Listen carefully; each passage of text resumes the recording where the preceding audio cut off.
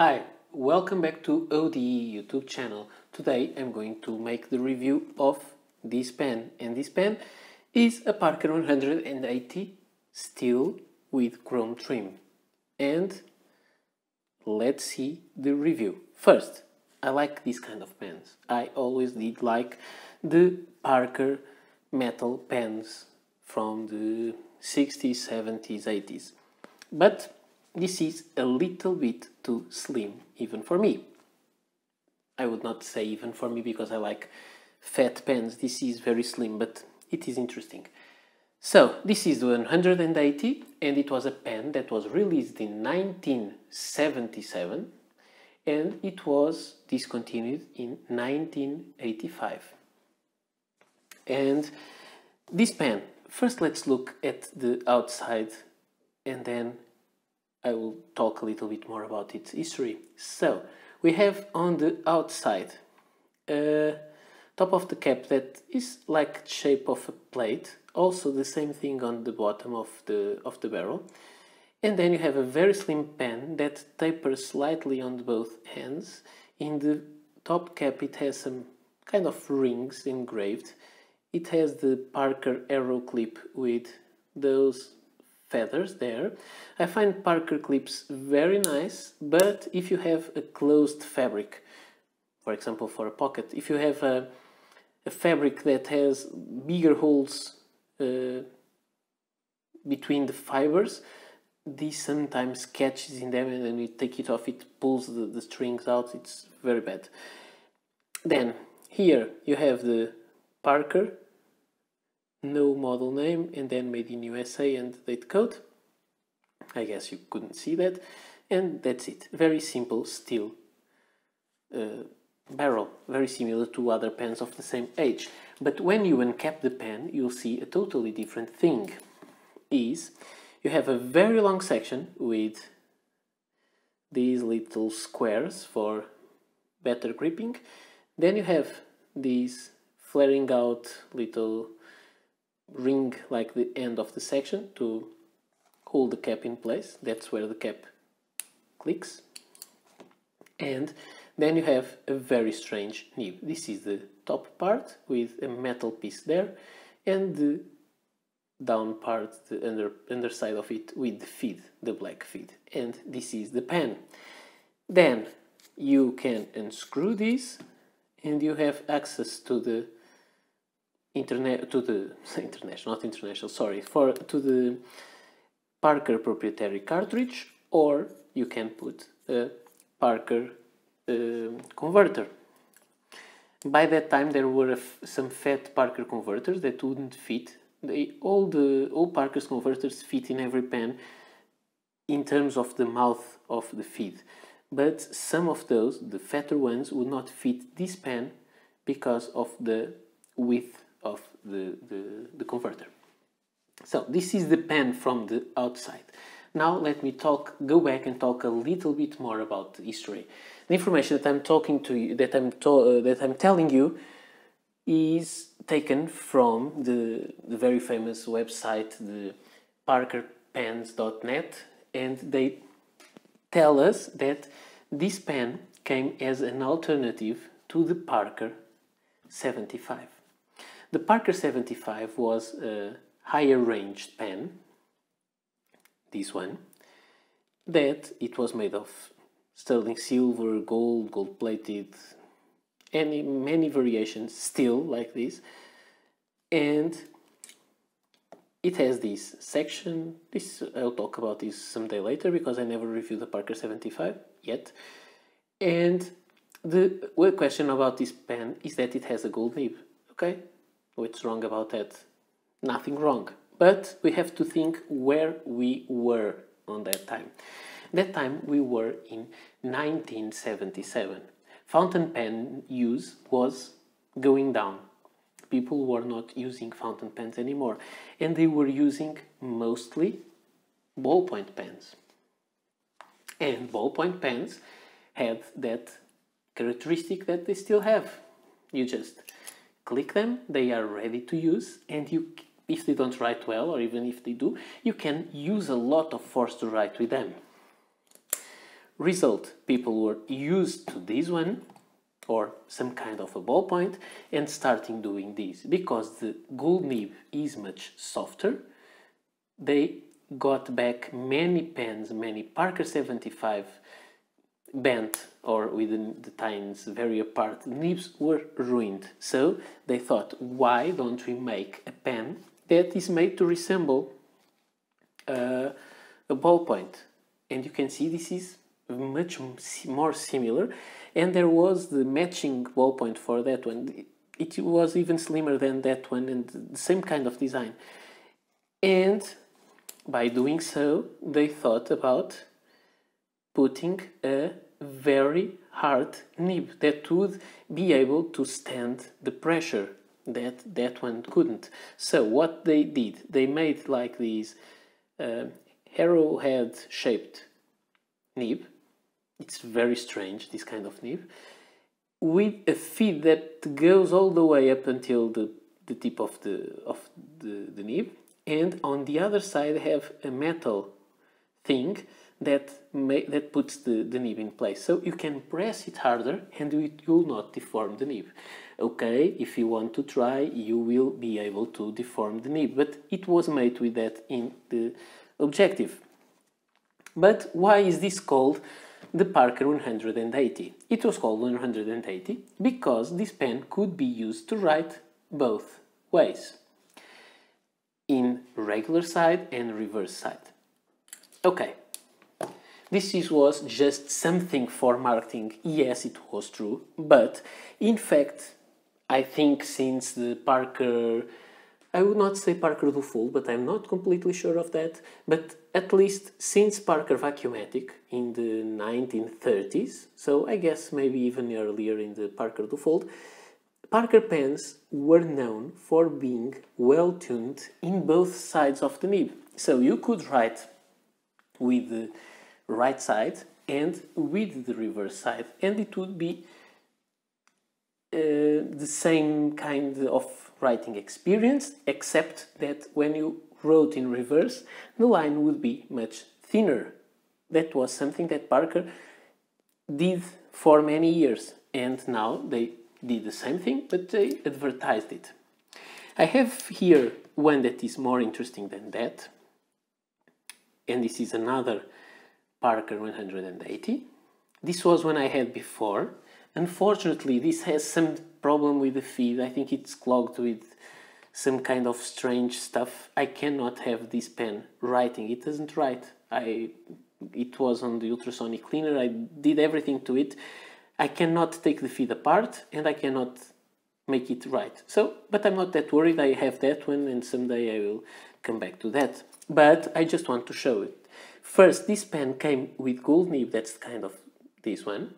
And then they replaced the gold nib with a steel nib. That's the case of this one that I showed you first. So this one is out of alignment, that metal piece, but on the feed, and let's see if you can see it. Let me put extra light here. Maybe it will be easier. Okay, I think you can see.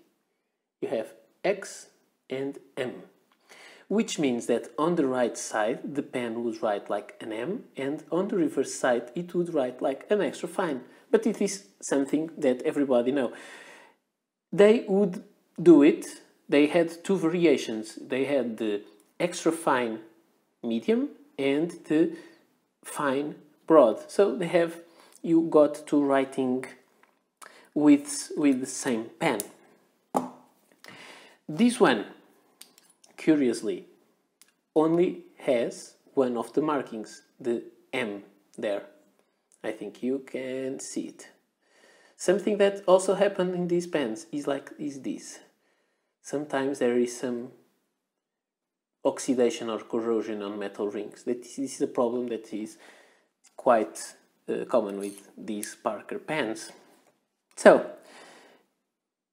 I have explained you, I think, almost everything about this pen. Let me just show you some evolutions. I have here two variations, gold, chrome trim and gold trim, one gold nib and a steel nib. And then they made another pen that was this. The same kind of pen that is the Parker Classic. However, this one doesn't have the metal thingy on top, just the feet. And this is much more of a regular pen, but equally slim. Now for the size comparison, I want to show it next to the Lamy Safari and next to a Parker Centennial Dufold. You see, this is a very, very, very slim pen. When you uncap it's not a short pen, but it is very slim. When you uncap the three pens, the 180 is a little bit smaller, a bit shorter, but it is it's not that shorter, but it is very slimmer. Something interesting is that you can post the pen. Some of these metal Parker pens from this age had the problem of the cap scratching the barrel, and they did something interesting in this pen. Is this: the cap stays in place by clicking there. Has the same kind of thing it does when it clicks there. So it clicks on place, and there is just, I will not be able to show you that because the camera will not focus, but you see there is a very, very, very small gap all around, and the barrel doesn't touch the cap, or the cap doesn't touch the barrel. So it is good because it will not scratch the finish. It's very well done. Another interesting thing is when you post the pen, it posts so deeply that it was shorter a little bit than the Parker Dufold, and this way it is just a little bit longer. Oh, sorry, I'm doing this all out of the framing. So it is much, it doesn't get much longer, but it has an awesome balance to write with. I find this pen to be too thin for what I like to use. So this is, I bought this pen because I wanted to show it here on the channel, and because it was inexpensive, and I like this kind of Parker pens, and I admire the Parker history, so I needed to have the pen, but I will not write with that a lot. I've been having this pen around for a long time, and I didn't write with that very much. But it is so comfortable to use posted because the cap goes very, very, very deeply. If you want to see, this is how it is unposted, sorry. And let's see how deep it goes, kept, like that. So, very well made in that particular point. This is so slim because they wanted to emulate the same kind of writing feeling that you had on the ballpoint. So, that's what you get. Now, let's see how the pen performs on paper. And here we have our pen and paper, and let's start. So this is the Parker, let me rotate the cap, a little bit of OCD. Parker 180 steel version with a medium nib. And it skipped there, but I guess it was my fault. This is the Rhodia dot pad, and the ink inside is the Montegrappa turquoise. First thing, I find that Montegrappa turquoise is kind of dry ink. It's not dry, but it's not very lubricated, so when you write with it, it seems to drag a little on the paper. But this nib really performs well. And let me show you what I mean. You have a nice wet line, a medium line that is not so narrow, and about the line variation that you can have is, it writes like this, the medium, and it is a real medium. Oops, I got it out of... Okay, this pen is 180 because you can rotate it 180, but it doesn't write in between angles. So if you rotate it a little bit, it skips. That's a problem with these kind of Parker pens. Sometimes their sweet spot on paper is very, very narrow. But let's come back. This is the line that you can get out of this pen, and if you do it, it is quite wet for a medium nib, I would say. So this is the regular line. If you press it a little, you'll have some more ink, but not exactly a wider line. And you can also write upside down or on the reverse side, and you'll have a slightly thinner line. But I don't find this one to have that real particularity of having a very different writing experience in one side or the other side of the nib. But what you can surely have is the same kind of smoothness and writing experience. This is quite smooth. I like this nib. No line variation, but it writes really well. The only annoying thing, if you are not very careful in writing with it, is that the angle variation. If you rotate just a little, it has no tolerance with that and it will skip. But if you keep the pen in the right position, that's good to go. In that sense, it reminds me a little bit the Parker 45 and the Parker 51 that needed to have perfectly aligned with the paper. Otherwise, just a small rotation, it doesn't write anymore. But if you do it the right way, it writes wonderfully. It is a very good pen, and if you like a slim pen, this may be the pen for you. I would say this is the pen that is really good for imagine that you like to go around with a pen. Imagine that you like small pens or slimmer pens to put inside a notebook that you use when you travel, when you try to write your thoughts or anything like that. This is a good pen for it. There are several options for smaller pens, like the Kaweco Sport, which is really shorter but thicker.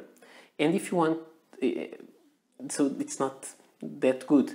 But if you want to have a slim pen to fit into a book or a journal, but maybe you have the Kaweco Lilliput or the Traveler's Notebook, the Traveler's Pen for the Traveler's Notebook, or maybe some Wing Sung 60. They are small pens, but what you have to, but they are slim, but they are small. Maybe you want to have a slim pen to fit in the book, but in a longer size because you like to write with a longer pen. I would say this is one of the nicest pens to do that because it's really, really, really slim. Again, compare these. There's no comparison. And this is not the fattest pen that I have, so this is really, really slim.